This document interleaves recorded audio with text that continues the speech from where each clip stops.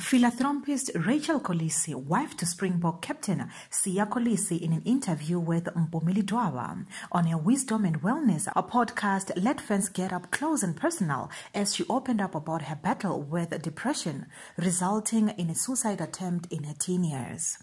Hi T Squad and welcome to the T World. Rachel shared how her parents' divorce led her down that path. I felt led to share my story about depression and that journey.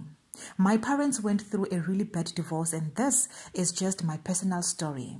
I know everyone's struggles are different, she began. Rachel continued by saying, with my parents' divorce, it was very challenging. I lost my way so much and found myself sometimes in not healthy friendship groups. They'll be like, if you are having a tough day, let's have a drink or a smoke. And that's the environment I found myself in, and it spiraled. Depression does that.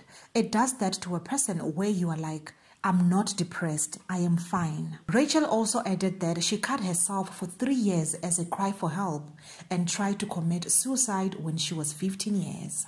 T Squad, what are your thoughts on this one? Do leave your comments down below. I love you.